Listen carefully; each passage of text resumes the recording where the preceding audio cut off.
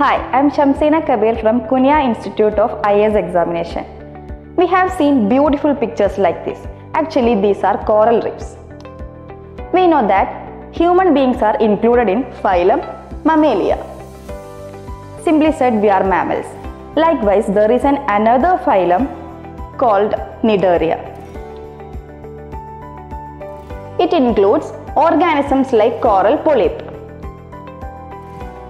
This colorless part is coral polyp and this colored part is an algae called zooxanthellae. These are in a symbiotic relationship known as mutualism. In mutualism, both can't live without each other.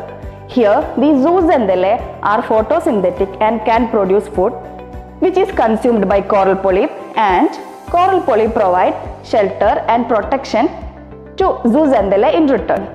Coral reefs need some favorable conditions to survive. Some conditions like global warming, ocean acidification are threats to them. Zooxanthellae left them under such conditions. This phenomenon is known as coral bleaching. Here we can see the colorful coral reef became white and later it starves to death.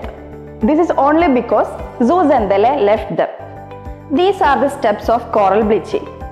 One more interesting thing about coral reef is that many of the islands of world are built by coral reefs. Lakshadweep Islands, Andaman Nicobar and Islands are the examples of coral islands.